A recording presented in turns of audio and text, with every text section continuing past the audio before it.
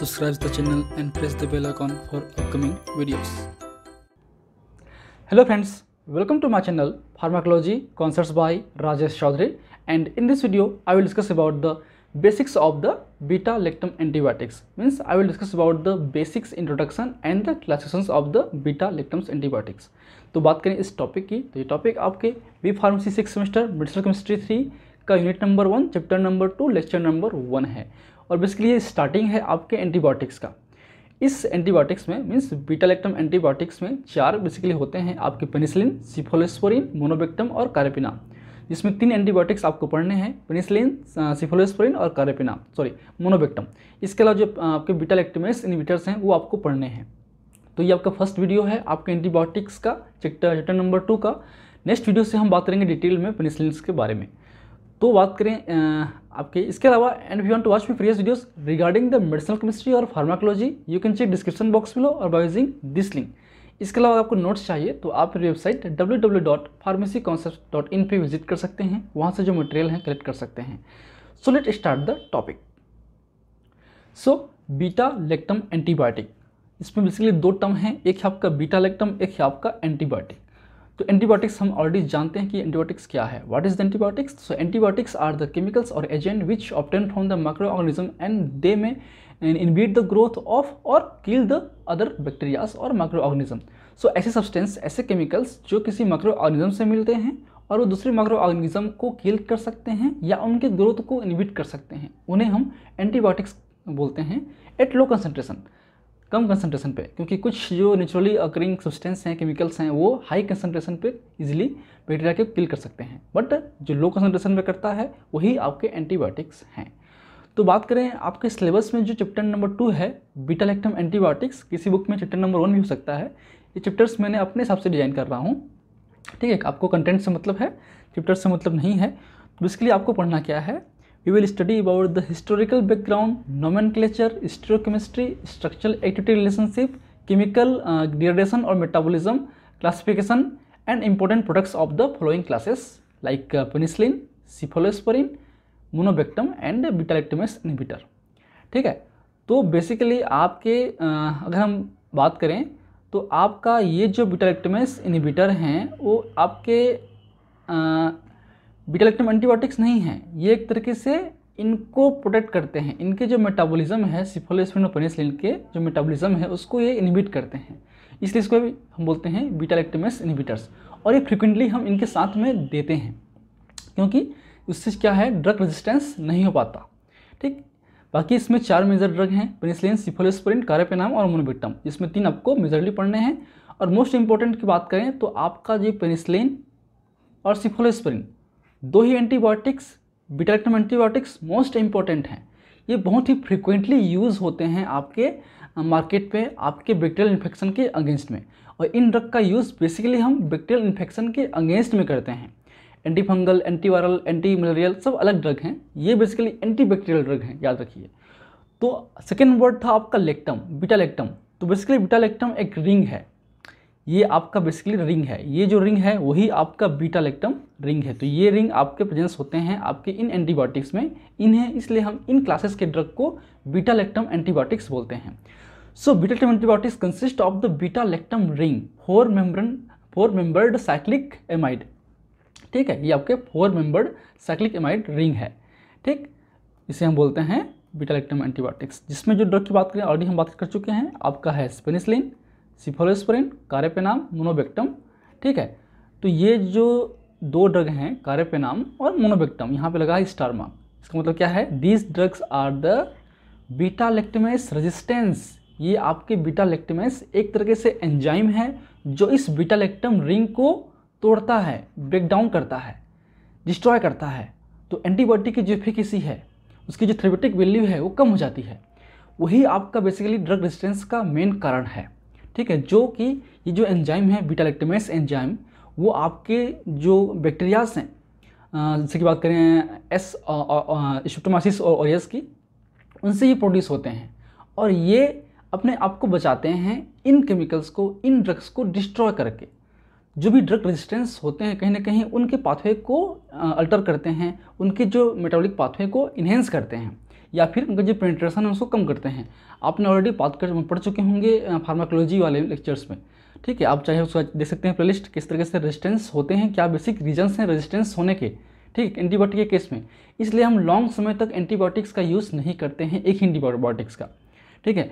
जो नॉर्मली जो रेंज है आपके डोजिंग रेजिमेंट का वो आपका 3 to 5 डेज होता है किसी भी एंटीबायोटिक्स का। लॉन्ग समय तक देना होता है तो उसके साथ में हम कुछ ऐसे केमिकल्स देते हैं, ऐसे ड्रग देते हैं जो कि उसके रेजिस्टेंस को कम कर सके, ठीक है। तो आपकी ये आता है एग्जाम में, जीपीएट में आता है, ठीक है। इनमें से कौन सा बीटा-लैक्टम एंटीबायोटिक्स बीटा-लैक्टमेस इनहिबिटर्स हैं, तो ये आप याद रखिए। जो मोनोबेक्टम और कार्बेपेनाम हैं, these are the बीटा-लैक्टमेस resistance antibiotics, ठीक है। अब आते हैं नेक्स्ट पॉइंट। तो beta-lactam antibiotics are the most important class that frequently used in treatment of the bacterial infection. These are the bactericidal drugs. ये आपके ड्रग जो हैं, जितने भी ड्रग आएंगे इसमें, ये आपके क्या होंगे, बैक्टीरियोसिडल ड्रग हैं। Means they kill the bacteria by inhibiting the cell wall synthesis, ठीक है। तो दो टाइप के ड्रग हो सकते हैं, एक होता है बैक्टीरियोसिडल, एक होता है बैक्टीरियोस्टैटिक। बैक्टीरियोसिडल मतलब होता है ऐसे ड्रग जो कि बैक्टीरिया को किल कर सकते हैं, दे kill the bacterias. But the बैक्टीरियोस्टैटिक्स drugs are the drugs which inhibit the growth of bacterias. तो ऐसे ड्रग जो कि बैक्टीरिया की ग्रोथ को इनहिबिट करते हैं उन्हें हम बैक्टीरियोस्टैटिक्स बोलते हैं। तो इन क्लास के ड्रग सारे किल करने वाले होते हैं, इसलिए हम बोलते हैं बैक्टीरियोसिडल ड्रग, जो कि बीटा-लैक्टम एंटीबायोटिक्स हैं। इनका जो बेसिक मोड ऑफ एक्शन है वो है आपका सेल वॉल सिंथेसिस इनहिबिटर। क्योंकि जहर से बात है, अगर ये आपका जैसे कि हम देख सकते हैं, ये मान लो ये आपका सेल वाल है, अगर ये आपके फॉर्मेशन इसका कम होगा, सिंथेसिस कम होगा, धीरे धीरे ये आपका उतना अच्छी तरीके से सिंथेसिस नहीं हो पाएगा, तो क्या होगा, ये डिस्ट्रॉय होंगे, है ना। ये डिस्ट्रॉय होंगे तो क्या होगा, आपका सेल ब्रस्ट हो जाएगा, फट जाएगा, और फिर वो यूजफुल नहीं होगा, कम्प्लीटली वो किल हो जाएगा, ठीक है। तो इसलिए आपके ये क्या है, सेल वॉल सिंथेसिस इनहिबिटर। अब कैसे करते हैं हम बात करेंगे इंडिविजुअली, जब हम बात करेंगे स्पेसिफिक ड्रग के बारे में, ठीक। And the beta-lactam antibiotics can be further classified into various categories based on the structural basis.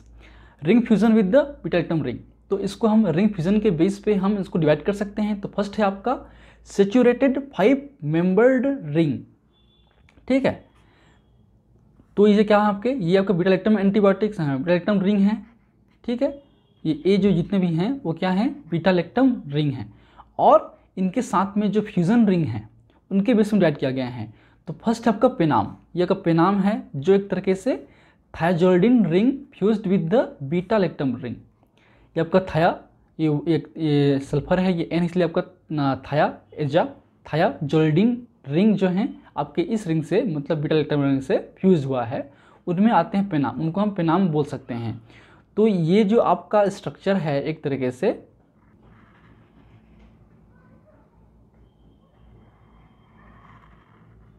ठीक है, तो ये जो आपकी स्ट्रक्चर है वो पेनाम रिंग है, ठीक है, जिसमें आपकी बीटा-लैक्टम रिंग प्लस थायोडिन रिंग होता है।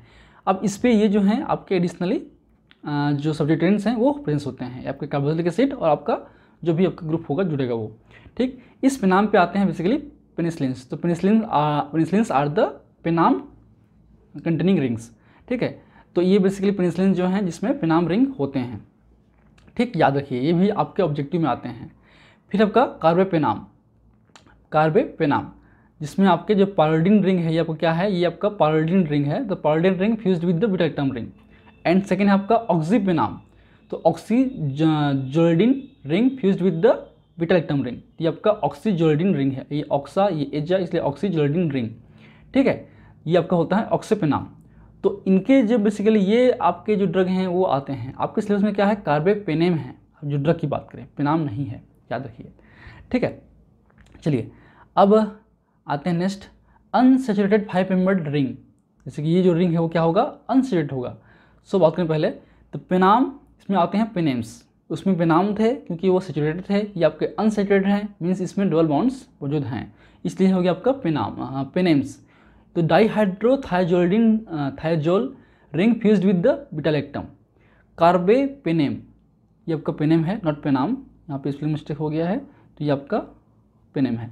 कार्बेपेनेम dihydro 1H pyrrole ring fused with the beta-lactam ring, ठीक है। जैसे कि हम देख सकते हैं, ये आपका है कार्बेपेनेम, ठीक, जो हम प्रोडक्ट यूज़ करते हैं, और एक आपका पेनेम, ठीक है। ये बेसिक रिंग है जिसमें सिंपल से पेनाम में आपके यहाँ पे से नहीं था बॉन्ड, यहाँ बॉन्ड लगा दो तो हो गया सॉरी पेनेम, और यहाँ पे जो इसमें नहीं था तो पेनाम। सेम कार्बोपेनाम में यहाँ पे बॉन्ड नहीं है, इसमें है तो ये पेनेम हो गया। ठीक है, नेक्स्ट क्लास है आपका अनसैचुरेटेड 6 मेंबर रिंग। ठीक है, मतलब 6 मेंबर रिंग होंगे और आपके इसमें बॉन्ड्स होंगे। तो फर्स्ट है आपका सिफेम। ठीक है, सिफेम डाइहाइड्रो 1,3-थायाजोलिडीन ring fused with the beta-lactam ring, and इसमें आते हैं आपके सिफलोस्पोरिन। तो ये आपका बेसिक रिंग है आपके सिफलोस्पोरिन का, जो होते हैं सिफेम रिंग। ठीक है, जिसमें आपके डाइहाइड्रो 1,3, तो ये आपका 1 और ये 3, ये जो पोजीशन नंबर है ये 1-3 पोजीशन है। ठीक है, 1, 2, 3 या 1, 2, 3 जो भी हो सकता है। तो ये 1-3 पोजीशन पे आपका थायाजीन रिंग है आपके। ठीक है, और नेक्स्ट आपका कार्बेसिफेम और ऑक्सीसिफेम। तो ये बेसिकली आपके मॉलिक्यूल्स हैं, मोटी हैं, जो अलग हैं, जिसमें आपका ये सल्फर है यहाँ पे बॉन्ड यहाँ पे नहीं है। ठीक है, यहाँ पर आपके अगर आपका पीएच आता है, सिफेम आते हैं, ठीक है, तो वहाँ पे एक तरीके से सल्फर होगा। अगर आपका कार्बा है मतलब वहाँ पे कार्बन है, ऑक्सा है मतलब वहाँ पे ऑक्सीजन है। बाकी जो है सब कुछ सेम है, याद रखने में कोई दिक्कत नहीं है।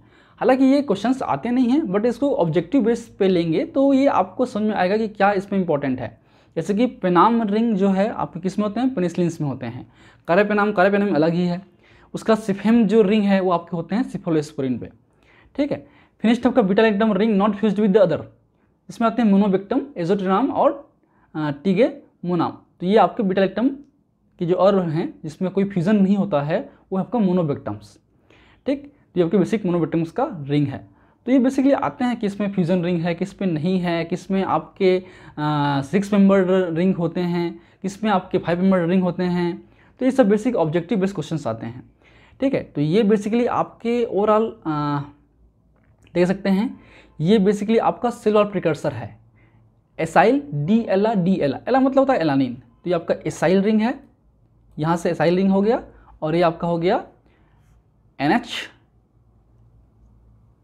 CH CH3 CO। ठीक है, और ये फिर NH CH CH3 और COO। ठीक, तो ये आपके एलानिन रिंग है, डी एला।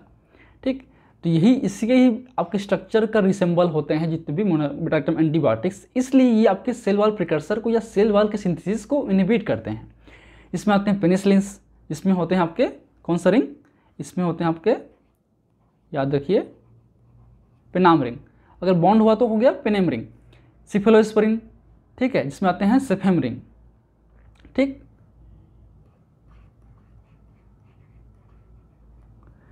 सिफेम हो गया, ये आपके कार्बोपेनेम हो गए।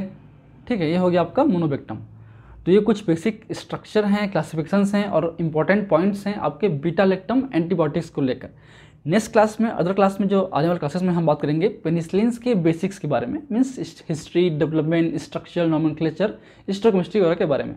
So if you want to download my notes you can go to my website www.pharmacycouncil.in, and if you like my videos please press the like button, share with your friend, and any feedback please comment in the comment section. That motivates me for the coming videos. In last, thank you, keep watching.